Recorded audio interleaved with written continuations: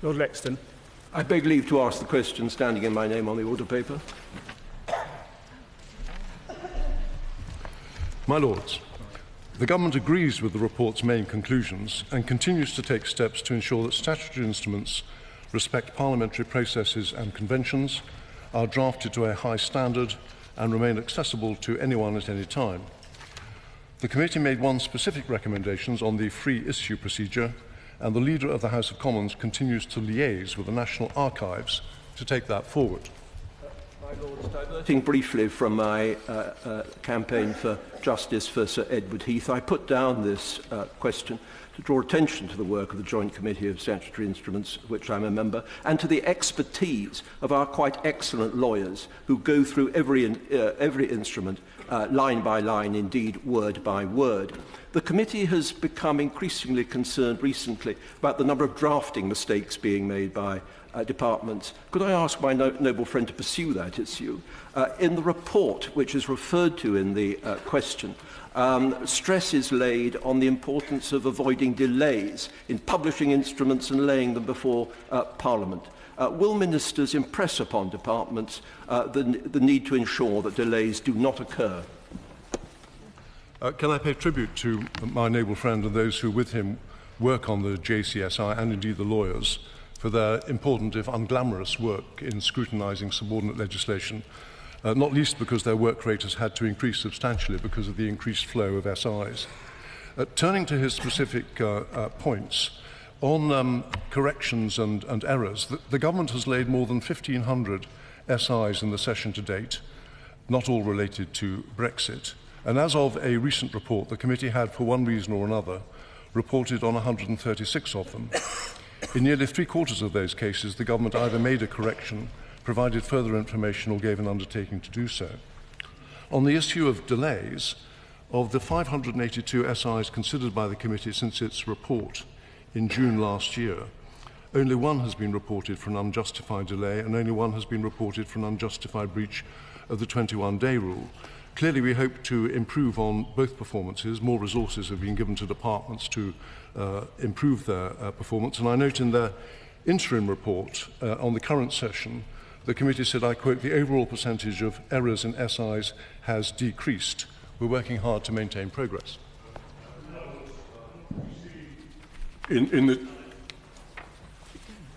I rise because it's been a privilege to have served on this committee for a number of years, and indeed at various times I've chaired the committee, and I was very much involved in the preparation of this particular report. As the Minister said, scrutinising statutory instruments can feel sometimes rather remote, distant, special technical thing to do. But one must never lose the sight of the fact that a statutory instrument can seriously influence or affect a citizen's rights on duties. And therefore the importance of a statutory instrument of this kind, and particularly the importance of its accessibility. In our report, we make very specific recommendations to make sure that statutory instruments and the relevant documents are available and accessible to the individual citizen. If I can quote from the report in paragraph 4.9, accessibility to legislation is an important part of the maintenance of the rule of law. And so I hope the Minister will particularly impress upon the departments of the significance and importance of making these instruments and relevant documents accessible to the citizen. I agree with that section of the report that dealt with accessibility. With the increasing availability of the internet, hopefully, statutory instruments are more accessible than they would otherwise have been when they were only available in hard copy. We are in touch with the National Archives, who have responsibility for putting these SIs online, and we have taken on board the one specific recommendation in the report about making sure that those who originally had access to a document that was subsequently changed had access to the change without having to make special efforts to find it. And I endorse the words of the noble lord about the importance of SIs, which is why the JCSI and the secondary legislation scrutiny committees have a key role to play. We see too many skeleton bills. The Healthcare International Arrangements Bill is the latest example and one of the very worst. These bills force us to use secondary legislation scrutiny procedures for what should properly be in primary legislation and subject to amendment. And then there is the flood of Brexit SIs, many laid without proper impact assessments or consultations. We debate, but we cannot amend, and we're unwilling to reject. We've rejected, in fact, only 7 SIs in the last half-century, and this doesn't lend itself to effective scrutiny. Does the Minister agree that we need a thorough review both of the use of skeleton bills and of our procedures for dealing with SIs? The Noble Lord's question goes slightly broader than the narrow question about statutory instruments, transparency and accountability. On the first point that he raised, it is a matter for the DRRC to draw attention to primary legislation where, in their view, too many powers are being subjected to subordinate legislation. And as the House knows, the House can amend legislation as it goes through, and the government has indeed amended legislation in many cases where the House has expressed a view that too much has been delegated. The particular bill that he refers to is being debated later today. On the other the question about a wholesale review of statutory instruments, that goes slightly broader than this particular question, and at the end of the day it is a matter for the House rather than the government whether they want to change the way in which they scrutinise legislation. Can I thank the Minister? Judge. My Lords, the Minister was present when I suggested on Monday that it was something of a disgrace that it is 40 years, 1979, since the House of Commons last rejected a statutory instrument. I wonder whether the Minister could be persuaded to ask the Post Office to issue a commemorative stamp for the 40 years. That way, we will either remember the process and revitalise it, or accept that it has been confined to the dustbin of history. I'm grateful to the Noble Lord. I was present in the House of Commons on that historic date, but I can't remember which side I was on, because I can't remember whether it was before the general election in '79 or afterwards. So far as the Noble Lord's suggestion of a commemorative stamp is concerned, I think that's a very good suggestion, but it might be subject to a statutory instrument. My Lords, can I add my appreciation to the Joint Committee on the work they do? It's hugely valuable, particularly where we have so many statutory instruments coming forward. But the Noble Lord and the committee both made, quite rightly, a lot about avoiding delay.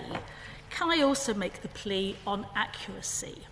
Because one of the problems with SIs, understandably, is they can't be amended. And if in the government's haste to get so many through in such short a space of time, they are not accurate, it is, as Lord Rowland said, it does have enormous consequences. So can I ask the Lord to consider, I don't know if he knows the answer to this, how many days is it between an SI being published in draft form before it is debated? Because that is the opportunity to pick up inaccuracies. And does he think sometimes they come through a little more quickly than would be anticipated to give proper effect to scrutiny prior to them being tabled? So far as affirmative resolutions are concerned, they can't come into effect until they've been debated in both houses. So far as the negative ones are concerned, they should be laid in draft 10 days before they are made, and then 21 days before they're coming into force. And the 10 days is to give the committee time to recommend that it should be changed from a negative to affirmative. In the 48 cases where they have made that recommendation, the government has agreed. So far as errors are concerned, as I said in response to an earlier question, the overall percentage of errors in SIs has decreased, and we're working hard to maintain progress. Baroness Thornton. My Lords, I beg leave to ask a question standing in my name on the order paper. My Lords, we recognise the huge contribution that general practice and the partnership model has made to patients over the lifetime of the NHS. We wish to thank Dr Watson for the report of his independent review, and we are currently considering his recommendations. We are planning to publish a formal response in due course. I thank the noble lady for that answer. The GP Partnership Review makes 7 key recommendations, including an increase in the number of GPs and funding for those roles, an expansion of the range and capacity of healthcare professionals working with GPs, such as developing the role of practice nurses, and focusing on general practice in medical training, and indeed recommendations to deal with an unsustainable workload. All laudable aims, my Lords. What is puzzling me is the context in which these aspirations can be delivered. 78% of EU doctors working in the UK are not reassured by the Prime Minister's commitment to protect the rights of EU citizens. 35% of EU doctors are considering leaving the UK and moving to another country. The Tier 2 visa cap means that 1,500 applications for healthcare workers was rejected by the Home Office last year, and indeed there are more GPs retiring, leaving or going part-time than are entering the profession. So my question to the noble lady is there a plan to remedy this existing shortfall and impending shortfall, which is already and will continue to threaten patient care and safety? Well, I thank the noble Baroness for her question. She is absolutely right that recruitment and retention of GPs is a core priority for the government. That's exactly why, in the long-term plan, increased funding for GPs was increasing at a rate higher than the rest of the NHS at £4.5 billion. It's also why we have a target to recruit 5,000 more GPs, and I'm pleased to report that that HEE reported that we recruited the highest number of GPs last year than ever before. We also have some core recruitment schemes to increase GP retention. The GP retention scheme, the GP retention fund, the GP retention service and the releasing time for care programme, which is 30 million. We accept that this is a challenging thing to achieve, however, and we are working hard to improve our performance on this. On the subject of GPs retiring, what is the government going to do about the fact that many GPs are retiring once they reach age 55 because their final salary pension scheme exceeds the £1 million limit, which the government reduced successively from 1.8 million, and then come back as locums, costing the health service even more? What is the government doing about that? Something which not only affects GPs, but a number of people elsewhere in the public sector who are behaving completely rationally because they suddenly find themselves being taxed at 55%. Well, I don't think I'm able to talk about other parts of the public sector. However, I do recognise that there are legitimate concerns here, and we are working with the BMA and NHSE as part of our work on recruitment and retention of GPs and consultants, and we are considering what mitigations, if any, would be appropriate. This was indeed a good report and a welcome one, and the Royal College of General Practitioners welcomed the findings, but they noted that the profession was concerned about red tape surrounding appraisal, CQC inspections and now GDPR, all getting in the way of patient care. So can the Minister tell the House who is responsible for squaring the circle between improving patient care and GP regulation and accountability? The noble lady is absolutely right that we want to free up GPs to do exactly what they have been trained to do, which is to care for patients. That is why, as part of the GP contract, we have included funding to ensure that they are able to claim funding for any additional costs that they may have under GDPR. But it's also why we put in the long-term plan that we want to recruit an extra 20,000 additional staff who can do the other, can provide for the other services, such as administrative services that GPs are sometimes caught up doing and they should not be doing.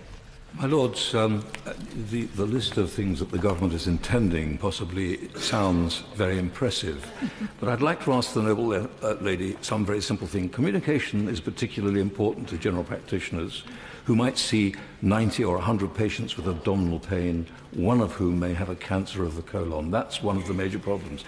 Has the noble lady ever sat down and had informal conversations with general practitioners who are threatening or who are retiring early to actually understand how they feel about it? Well, I absolutely have had large numbers of conversations with general practitioners who have struggled, not only in my previous role as a Member of Parliament, visiting large numbers of general practices in my own constituency, but I am, of course, also the daughter of a doctor, and I have a rare disease, so I spend a lot of time in the NHS as a patient and perhaps as a mystery shopper. So I think I can assure the noble lord that I have quite extensive experience of the NHS. I would not claim, however, to understand what it is like to be a general practitioner, and so I would always hope that I can learn by continued experience of listening to their experiences and challenges.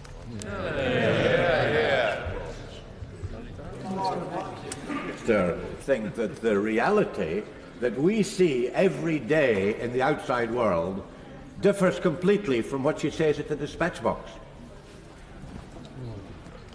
I don't think that that is the case, the Noble Lord says. I think that we are making good progress. It is a challenging picture for general practitioners. That is exactly why, since the new year, we have introduced the long-term plan to increase funding for the NHS, and particularly to increase it for general practice. We have introduced this particular review with the support from the department. We have introduced the new GP practice with support from the BMA, and we have also introduced the new GP IT Futures plan so that we can bring in the most innovative technology for GPs so that they can bring the best and most innovative care to patients. Bassam of Brighton. My Lords, I beg leave to ask the question standing in my name on the order paper.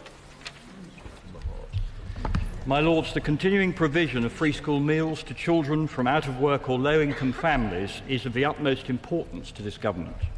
Due to the generous transitional protections we put in place, no child that is eligible for and currently receives free school meals will lose their entitlement as a result of the universal credit rollout.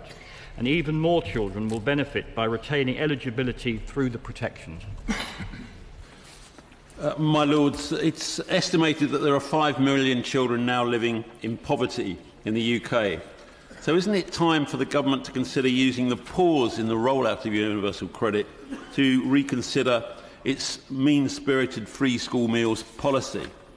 My Lords, I ask, what assessment has the government made of the number of families who are in work poverty who do not qualify for free school meals, but for whom the cost of school meals causes genuine and daily hardship?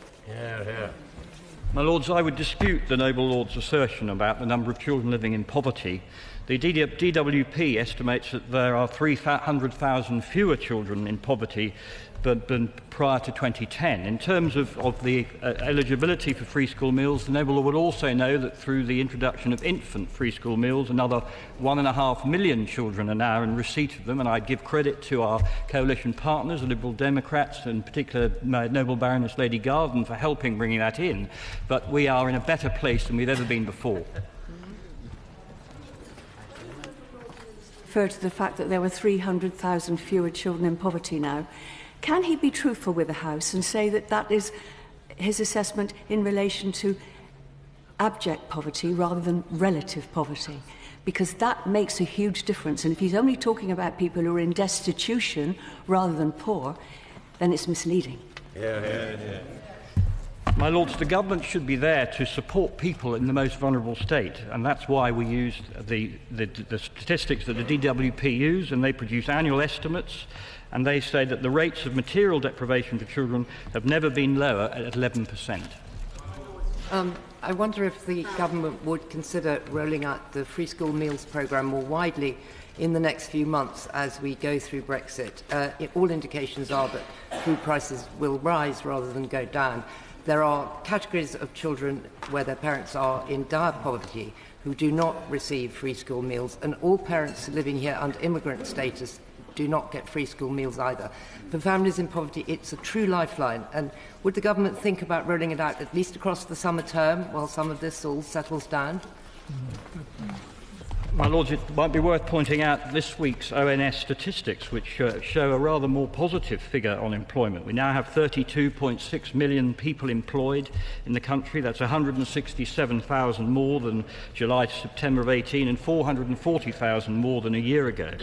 We take child poverty very seriously, and we are always encouraging schools through the use of the pupil premium to encourage additional recruitment to the programme.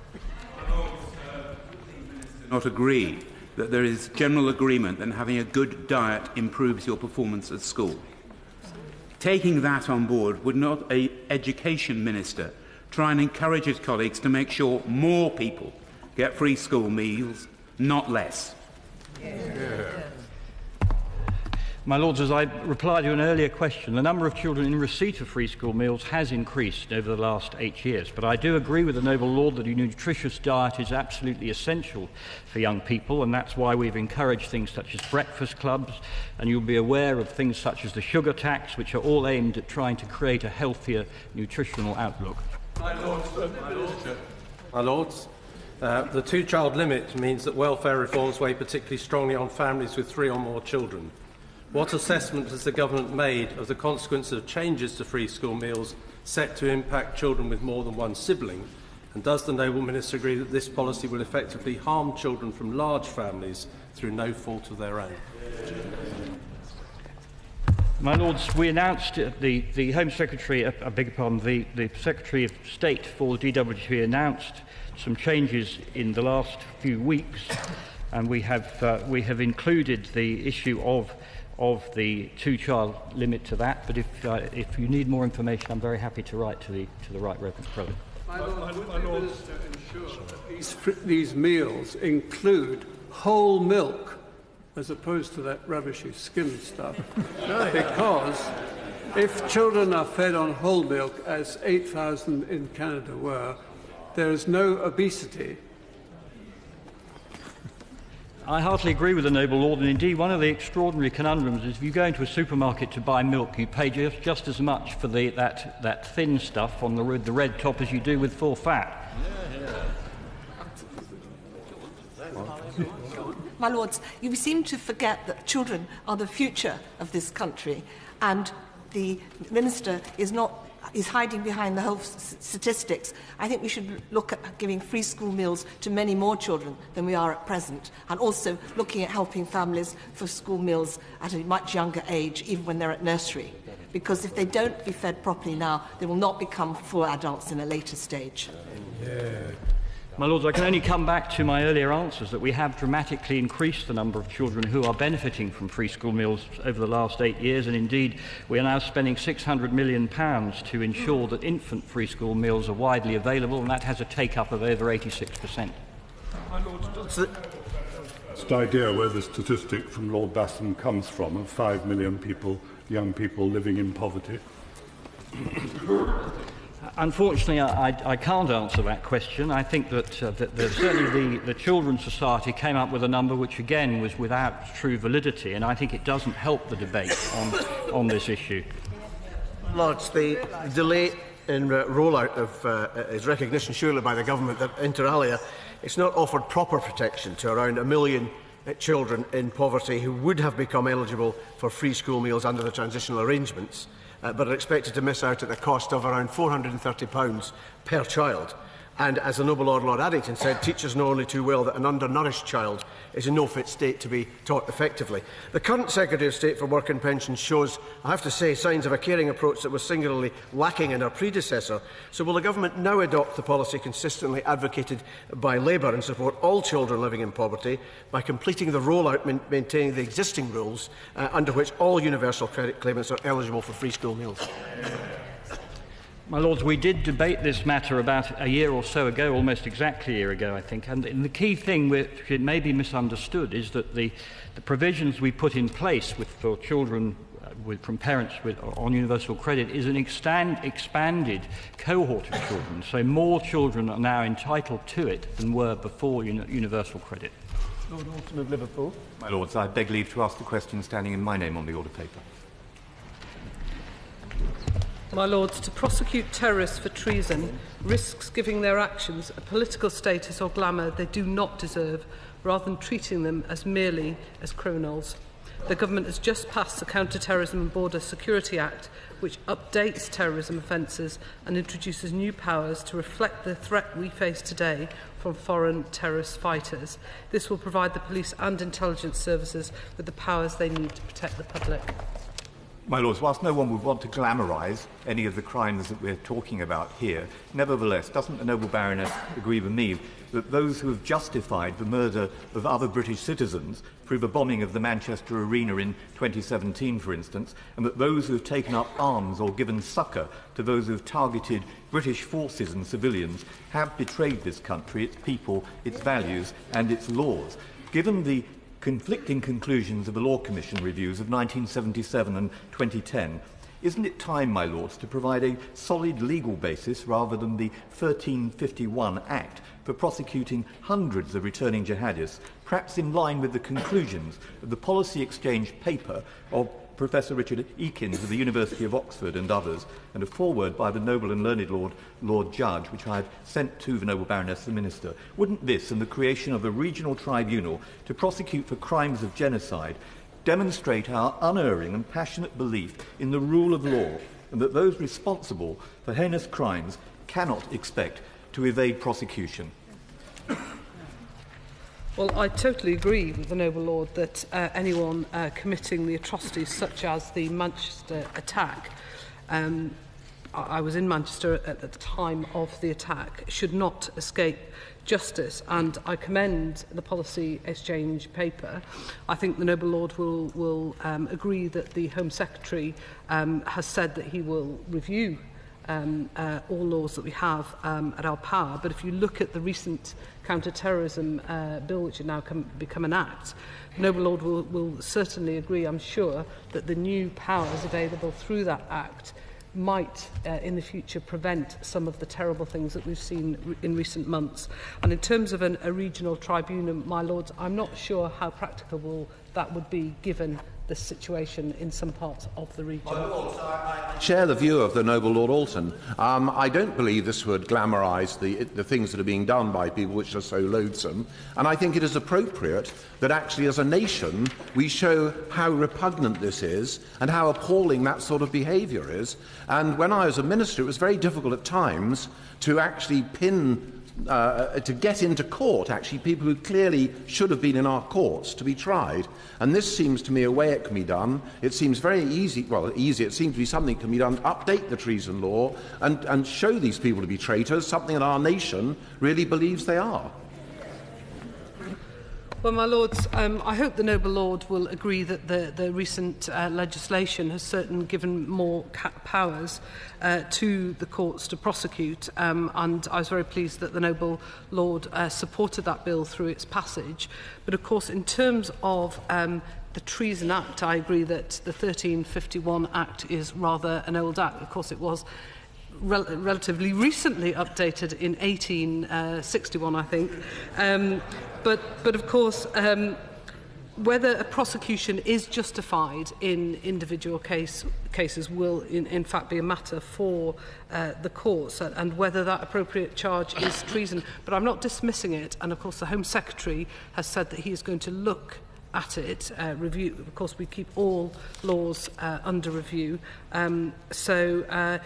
Whether that comes, whether that charge is brought, will be a matter for the courts. My Lord, during the of the counter-terrorism and border security bill, which my noble friend referred to, my noble friend Lord Folkes and I tabled an amendment to the Treason Act of 1351 to try and give the government wider powers to deal with the very fast-moving challenges to our security that now exists. In asking that the amendment were withdrawn, which it was, my noble friend said, and I quote, "in the knowledge that there is ongoing work in the Home Office to examine whether there are further gaps in our law and in order to help us counter hostile state activity." Could my noble friend update the House on the progress of that work? Well, my noble friend's absolutely right to bring that up, because of course we have to constantly keep our laws under review in order to keep up with some of the very fast-moving methods in which terrorists will seek to destroy the unity of this country. So laws are kept under review, and I mean, noble lords have talked about an espionage bill, talked about a treason bill. I certainly think the CT bill that my noble friend took part in was very significant in terms of updating some of our laws. My lords, yesterday, Baroness the Minister implied that it was difficult to prosecute those involved with ISIS, as effectively we had no extradition arrangements with Syria. That is why the government had to deprive people of their British citizenship. My lords, many of these people want to return to the UK, but the government is preventing them from returning to face justice by depriving them of their citizenship. Is the government strategy confused, or is it just me?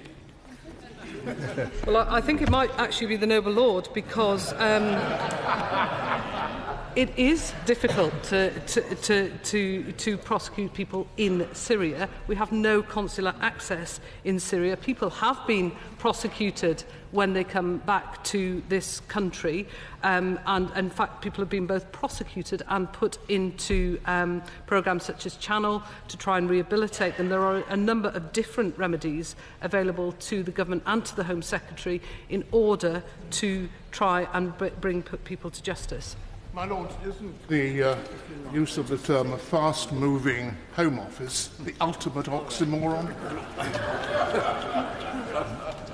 I don't think so, my Lords.